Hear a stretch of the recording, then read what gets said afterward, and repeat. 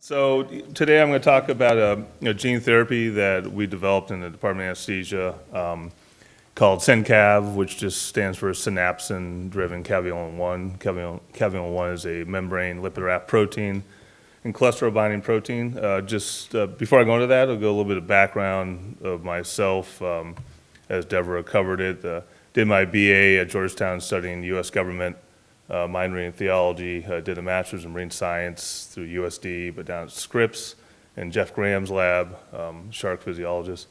And then did my PhD in Paul Insel's lab in the Department of Pharmacology and molecular pathology, studying lipid rafts and cardiac systems.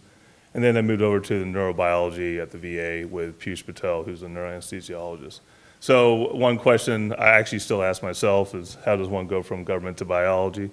Well, you think of the system that we all live in. It tends to be governed by a central body, whether people like it or dislike it, in Washington, D.C. And within that central body, you have certain laws or codes that we hope runs a functional society. True can be said about a neuron. Within a neuron or a nerve cell, you have a nucleus, and within that nucleus, you have DNA. So really the two of them are a very similar system overall, whether you have societal or cellular. You hope to maintain normal function, and when things go awry, you obviously have disease or a sociopathic society. I first started studying elasmobranch fishes, which are sharks, skates, and stingrays. This is a heterodontous the horn shark, which you can find right here locally in Scripps. And I was studying the cardiac physiology of horn sharks, a very primitive heart where they only have one atrium, one ventricle. And while I was doing this research, I was also a technician in Kirk Hammond's lab, who's a cardiologist at the VA who does a lot of gene therapy for heart failure. So that led me to a better understanding of the mammalian heart. And that then I wanted to understand how it functions and how it beats. So I started looking at more of the cells, the cardiac myocytes. And I did a PhD in Paul Insel's lab, trying to understand how lipid rafts regulate cardiac contractility. And then that brought me into understanding the brain and how lipid rafts may play a role in organizing neuroprotection signaling as well as neuroplasticity leading to improved function. So when we study the brain, one thing that we are well aware of now is that aging is one of the highest risks for neurodegeneration. And with a couple examples, if you look at Alzheimer's disease or Parkinson's as well as ALS, in the setting of AD, you have a decrease in hippocampal function, a loss of synapses, a loss of neuroplasticity, and overall decrease in hippocampal volume. In fact, with individuals that suffer from PTSD, especially coming back from war, there's MRI evidence that they actually have a decreased hippocampal volume. And as we age, our hippocampal volume shrinks. In the setting of Parkinson's, you have a loss of dopaminergic neurons from the substantia nigra that actually no longer can deposit dopamine into the striatum, resulting in motor and coordination problems. And then in the setting of ALS, you have a loss of corticospinal motor neurons starting the motor cortex and then resulting in a loss of spinal nerves. So one objective or goal we're trying to look at is to identify certain targets, genetic targets that we can augment, and whether or not we can then use these to promote functional neuroplasticity in the setting of CNS disease. So one target that we've been long time interested in is lipid rafts. Lipid rafts are cholesterol-rich microdomains that have very saturated fatty acids, all the stuff you're not supposed to eat at McDonald's. That's actually what these membranes are made of. But what they also do is that they're very important for transducing the signal from the outside of the cell inside the cell. One example would be when a cell body of a neuron is sending out a neuritic process, it needs to achieve its proper target. Especially with an axon or dendrite, and the growth cone at the leading edge of that axon needs to find its target. Well, lipid rafts are very important for the steering and guidance. In fact, when you reduce cholesterol and you get rid of lipid rafts, you have aberrant axonal guidance. So a very important thing we're trying to understand is how can we augment this ability within the cell to not only cause neuronal growth, but also functional neuronal growth. And so this is one of the main things that we're focused on. Caveolin is a protein that's found in lipid rafts. Traditionally, it was found in endothelial and epithelial within the gallbladder. And it's also expressed in neurons, and it's very important for organizing pro-growth signaling components, such as synaptic receptors like NMDA receptors and AMPA, and also involved in TrkB localization to lipid rafts and augmenting BDNF signaling. And a few studies that we conducted a few years ago is that when you knock down caveolin with siRNA in primary cultures of neurons, you actually blunt synaptic signaling and TrkB signaling, and that mice that actually have a global knockout of Cav1 have accelerated aging. So what we decided to do is say, okay, if we did the opposite, what if we overexpress caveolin, but specifically in neurons by using a synapsin promoter? Cav1 is well known to be an oncogene, so we don't want to express this in dividing cells. So by using a synapsin promoter and using a simple bioassay of Cav1 knockout neurons, these are neurons isolated from Cav1 knockout mice, and you see a nice increase in caveolin expression with a synapsin caveolin construct. However, when you try to do this in Cav1 knockout glia, you see no expression with SynCav versus a adenovirus that has a CMV promoter, which would be expressed in most cells. And then one of the most serendipitous findings was that when we left the vector on cells for 3 weeks, based on me actually forgetting about them in the incubator, we found that they grew like weeds. And it was a very striking result. At the time, we weren't sure if this was very functional, but these were postmitotic neurons that grew quite a bit substantially over the control vector cells. So one thing we want to look at then is this growth also involved in normal signaling. So same type of neurons overexpressing caveolin, we saw an increase in synaptic markers, as well as postsynaptic proteins, as well as TrkB, and then CTB, which is a cholera-toxin probe that identifies lipid rafts. And then when we were to take these cells and actually stimulate with NMDA to stimulate NMDA receptor, we saw augmentation of synaptic signaling, and the same occurred with BDNF, which saw an increase in TrkB signaling, suggesting that we were augmenting pro-growth and pro-survival signaling in these cells. Another thing we wanted to look at, I used to do a lot of research on cyclic AMP. Cyclic AMP is a very important second messenger for neuronal growth and plasticity. In fact, it's targeted in clinical trials using compounds like roloprane, which are PD inhibitors. PDE is an enzyme that breaks down cyclic AMP. And what we found that overexpressing caveolin in neurons, we found augmentation of dopaminergic as well as serotonergic signaling. Forskolin is just a direct activator of dental cyclase, the enzyme that generates cyclic AMP. So this is an important result because we were seeing that only after agonism did we see an increased cyclic AMP. We did not see it elevated basally because cyclic AMP, too much of it can also result in apoptosis. So the next, this is just a little summary of the different signaling events that we saw enhance the NMDA signaling, TrkB signaling, as well as GPCR signaling that all converge upon cyclic AMP as well as CREB. So another thing that we wanted to ask is, okay, is this result we see in vitro have any functional physiological significance? So we took an AAV9 synapsin caveolin and delivered this to both adult and aged mice. These are non-diseased mice. These are normal mice. And we found an increase in apical dendritic arborization in CA1 neurons in hippocampus, as well as granular cell neurons in the dentate gyrus, showing structural arborization. And then we looked at electrophysiological parameters by stimulating the CA3 Schaefer collateral axons and recording in these same CA1 apical dendrites, and found augmentation and long-term potentiation, which is a hallmark of learning and memory in the brain and an indicator of synaptic strength. So the importance of these data were to show that the structural alterations we were seeing in the hippocampus also resulted in functional neuroplasticity. And so the next thing that we did, which was very nice results when I found out, I was at jury duty at the time and never thought this would actually work, but this was a double-blind study where we did fear conditioning. If you're not familiar with fear conditioning tests, it's equivalent to if you were going to a 7-Eleven or a bank and you see a robbery. Well, a week later, when you go back into that context, you're going to freeze because you're going to remember it. So it's almost it's a fair learning. And we only delivered the vector into the hippocampus, not to other parts of the brain.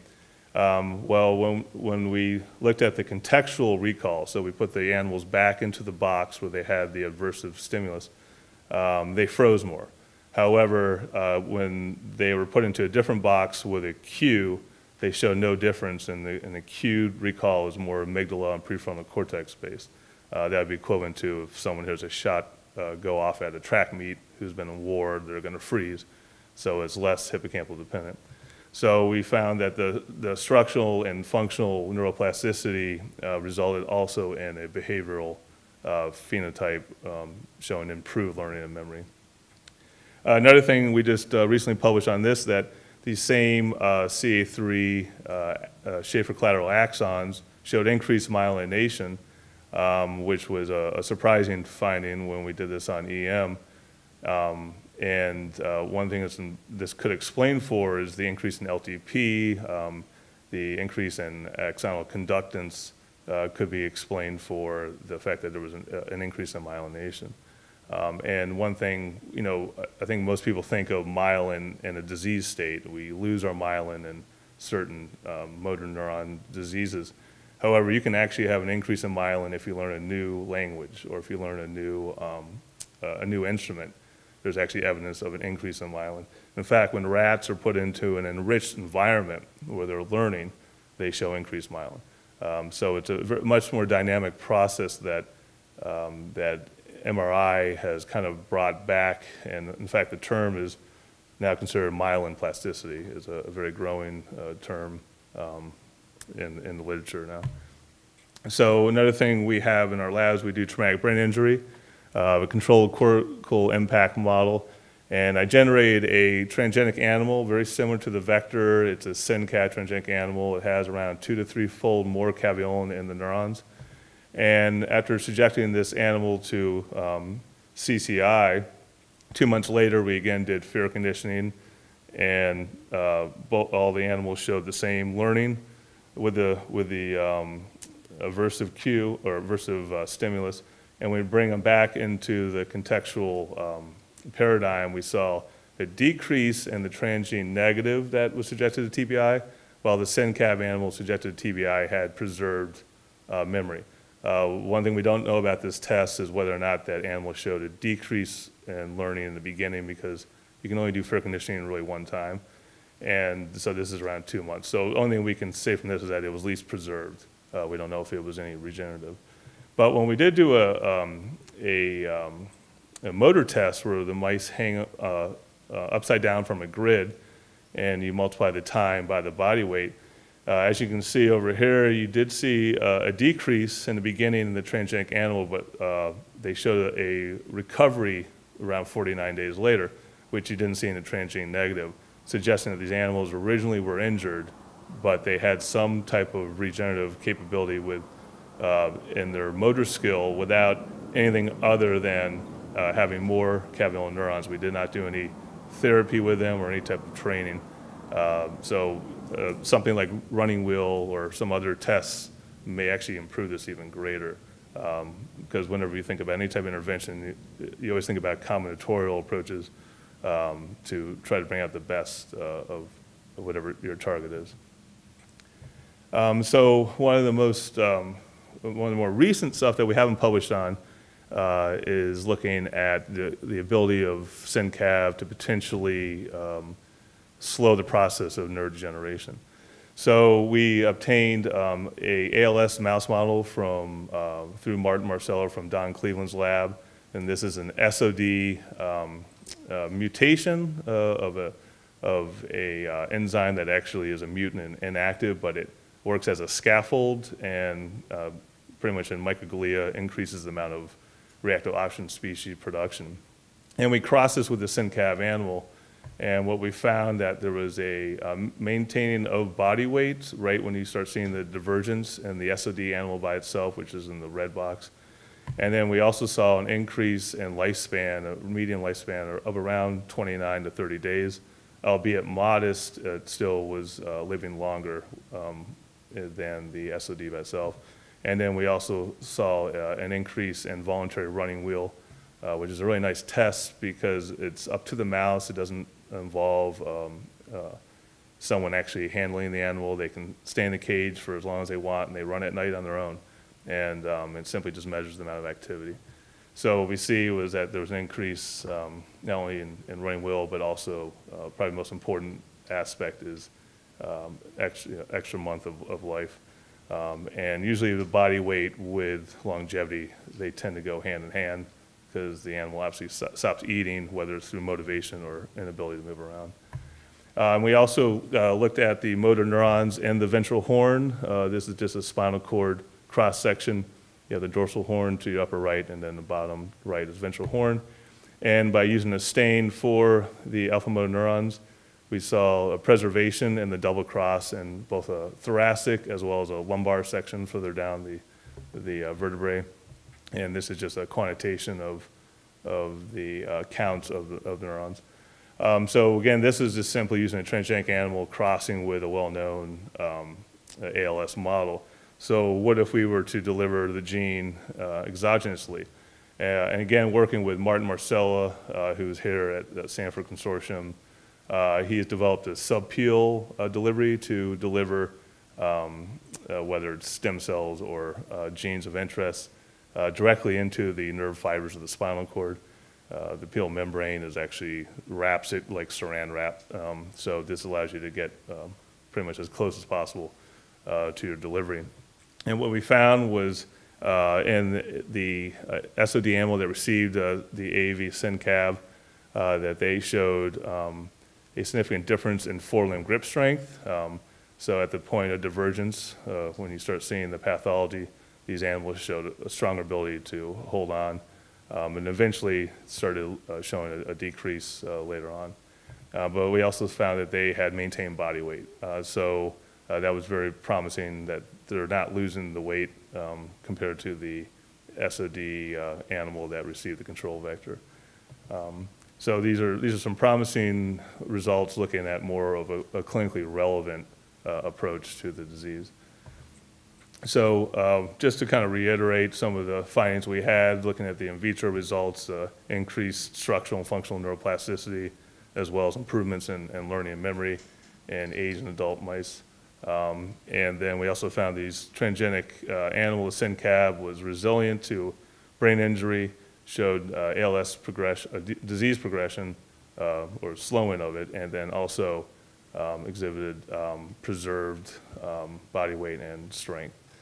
So one thing we're trying to do is obviously look at this in the setting of not only AD, ALS, and other diseases, but see if we can prolong survival and as many different indications as possible. So some of the applications, as we talked about already, ALS, AD, traumatic brain injury, and spinal cord, which right now are still major problems at the VA, as most of you I'm sure know, and other forms of age-related neurodegeneration that are not included in these groups. So when we look at AAV vectors and CNS disorders, one question I think always comes up is this realistic? But when you go to clinicaltrials.gov, you'll see a variety of different AAV vectors being tested for CNS disease. In fact, a recent approval by the FDA for the treatment of blindness, which is approved using an AAV vector.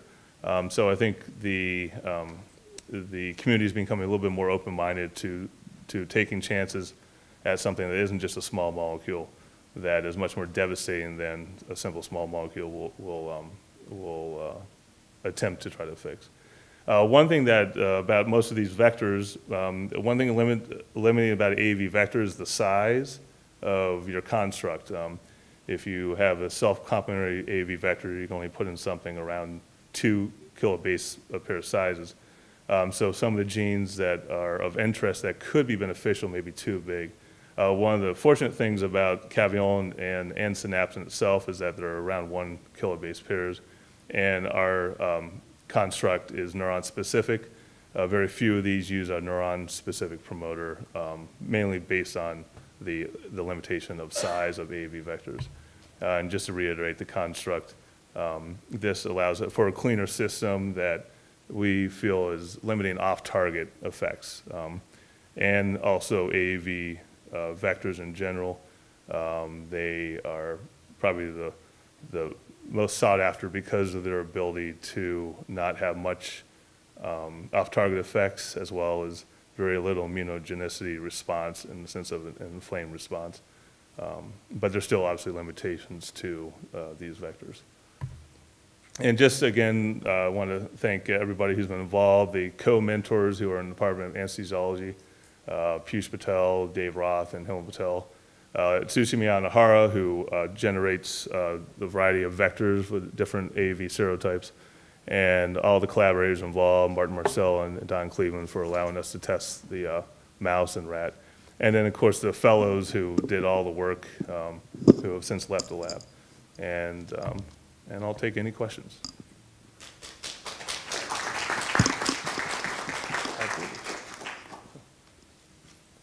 Hello. So, anybody has any question? So, in your last slides, you were mentioning about some side effects or whatever. Could you elaborate? What are you looking specifically for, aside from immunogenicity or whatever? But have you seen anything that would cause concern or something that you want to address earlier so that this could become a product eventually? Yeah, so for us, we haven't seen any. We did neuropathology on the brains where we delivered for the mice that age, and we didn't see any gross anatomical changes, and actually had a neuropathologist from the Sanford Burnham look at it, and no gliomas and no sign of astrogliosis. And this was in the age animals, so they had the vector at 12 months of age, and then at 24 months of age, we actually did postmortem, analysis, and there was no signs of that. We haven't looked at other organs like lung and liver. Liver is one of the biggest problems you have to look at with any kind of viral vector, and that's one of the limitations with. But we're hoping with the use of a neuron promoter that even if it gets to the liver, it shouldn't be expressed in any cells that don't recognize the synapsin promoter. So for the animal studies, was it the gene therapy done just once, and how long are the genes expressed? That's a good question. So yeah, we only did one-time injection just to see if there was any physiological effect. We've never done a repeat injection, and that's always a tough question about how long it's expressed, because when you harvest tissue, you don't know if you usually stop after a certain study to look at other things. For the mice that we delivered it to 12 months of age, at 24 months, so almost a year later, CAV expression was very high still. And we don't know if that's from the AAV vector itself or if CAV levels stayed high. CAV turnover is usually 12 to 14 hours, so if it had been degraded, it should have come back down by then. So I believe from that the AAV was still being expressed. But there is literature out there on how long AAVs last. I just don't know off the top of my head. Are you planning on using any turn on off technology for the vector? Yeah, so we do have a construct that is a doxycycline TET on off system where you can actually you can put the vector in and then only turn it on when you give doxycycline, and then you can turn it off as soon as you remove it from the diet. So we're testing that right now. It works so far in cells, but a lot of things work in cells that don't work in vivo. A lot of it too is delivery across the blood-brain barrier. So, but we're testing that right now. Yeah. And then some other things we're doing is optogenetics with Todd Coleman, which works well. It's just the penetration of light into the brain is something we need to work on. So. One more question. Are you working or doing a collaboration with someone to look at combination therapies, like using this plus something else for example, for neuro regeneration? Yeah, so that's one thing I've actually put in a lot of the grants that I submit that seem to get triaged all the time is to actually use the vector and then combine it with something like a TrkB agonist. Because if we're augmenting the TrkB signaling, there are some synthetic agonists out there that may work to even push it further. And then also doing something like maybe a physical therapy, some type of rehab would be in individuals that could actually physically do that. Not everyone can. So I'm looking at pharmacologic as well as some other rehab approaches that may, especially if you look at something like orthopedic surgery and all that, where someone's just had surgery and they have nerve damage, possibly in addition to the rehab, giving this could help regenerate neurons and maybe make recovery a little bit faster. I know that Peyton Manning, a quarterback who retired, that when he had major nerve damage, he was using stem cells that he believed worked. So obviously, they're open to this kind of concept. But yeah, that's one thing I'm trying to look at. Anybody else? No question? Okay. Yes, we're going to have a networking session and some drink and food, and you can ask him, specifically on a one-on-one basis. Thank you so much for coming. We appreciate your support. Great, thanks. We hope to see you soon, the next one.